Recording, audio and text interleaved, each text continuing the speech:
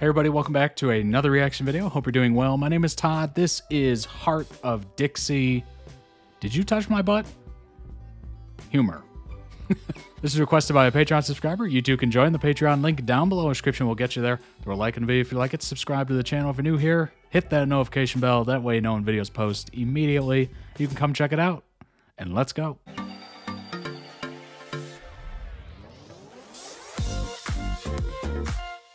I have no idea what the heck this show is, so I'm going to read a little quick synopsis to figure out what the heck's going on. New York doctor Zoe Hart. Oh, Rachel Bilson. She was Summer in the OC. She'll always be Summer to me.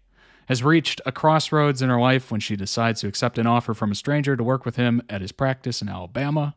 When she arrives in town, she discovers that the man has died and left her his half of the practice in his will. Something that doesn't exactly make her new partner happy. Despite the shock of Southern life and some less than hospitable townfolk, Zoe decides to give her new life a chance and discover a new side of herself in the process. Interesting. All right.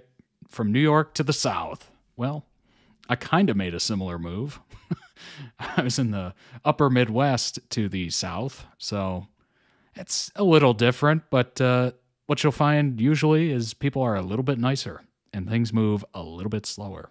Hello? Hey, Wade. Why are we screaming?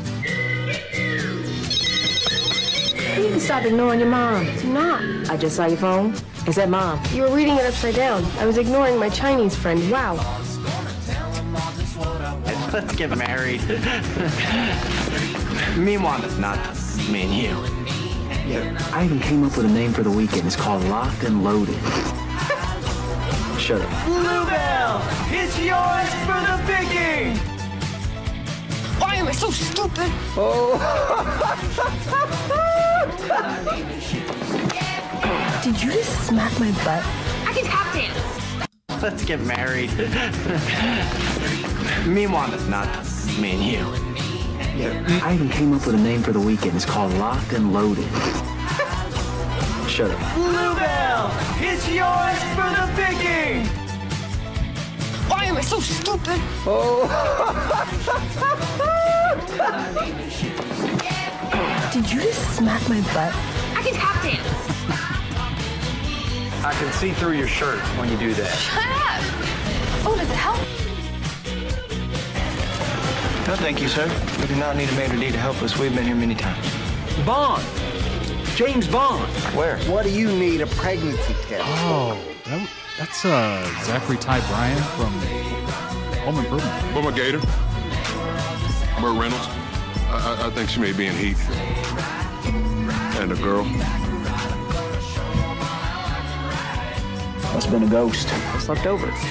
In my bed? The couch was itchy. Don't worry, we slept feet to head. You lost. You lost. Your shopping mall is gone. You lost. You lost. That also means we won. Oops. I don't know what you're talking about.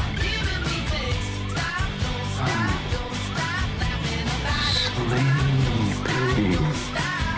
Oh man, this is just like The Hangover, which is awesome because it's exactly like The Hangover 2.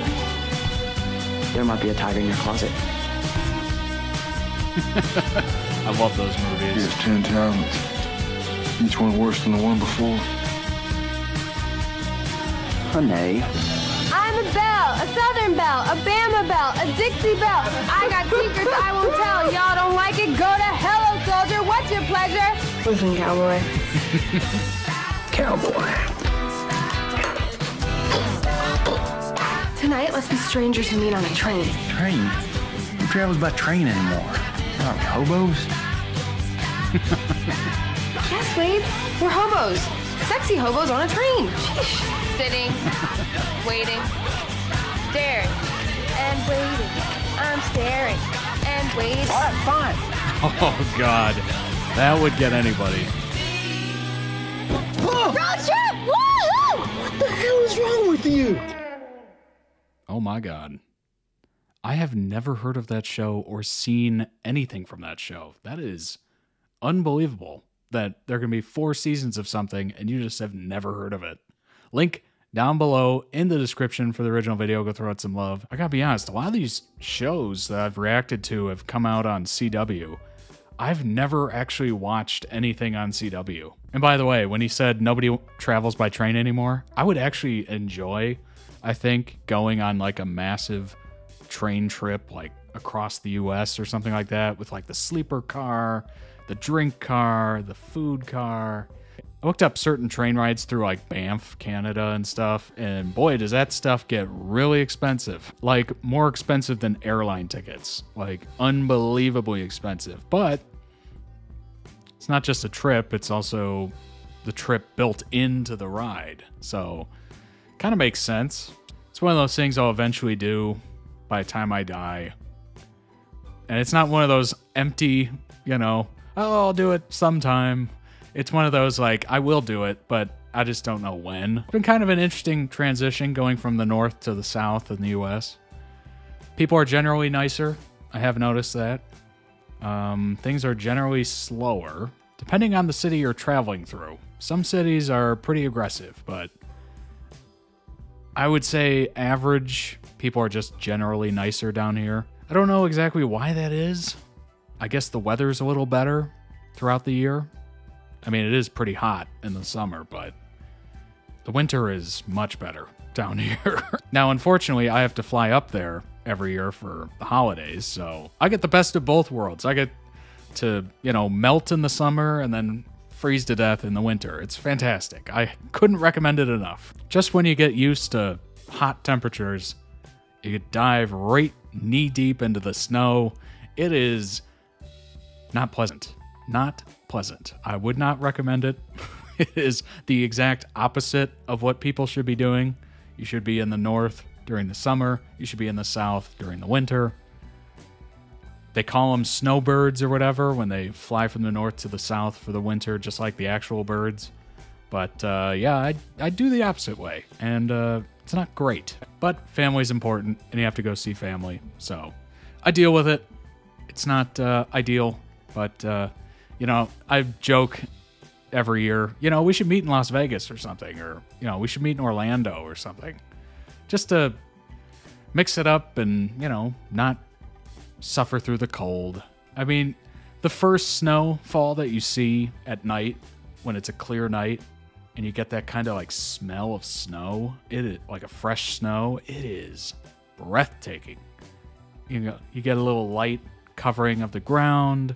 You see the big old flakes fall from the sky. You can see the stars. There's like this, I don't know. If you've never seen snow, you don't know the smell. It is just a weird, I don't know, there's something about it that's just really unbelievable, like magical. Heart of Dixie looks interesting. Obviously, this is a very small taste of the show.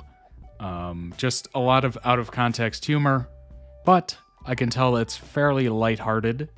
I can tell that it's going to be interesting. She's going to find herself in some very interesting spots. I mean, there's plenty to play on there when you bring a New Yorker to the South. I mean, delicatessens are nowhere to be found. Bodegas are not a thing. People are generally nicer. You're not getting a, hey, up yours, you know, crossing the street. You can actually drive through town and not like be in gridlock traffic, staring at naked cowboys. Now, cities are still a city, so it's not like it's not that big of a departure, but you just don't have probably the amount of wealth condensed in one area. I mean, Manhattan's just tons of money in that one area, that one island.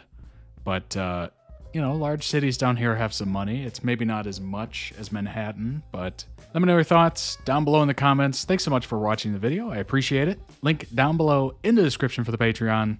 Thanks for subscribing to the channel. I'll see you in the next one. Take care of yourselves. Bye-bye, y'all.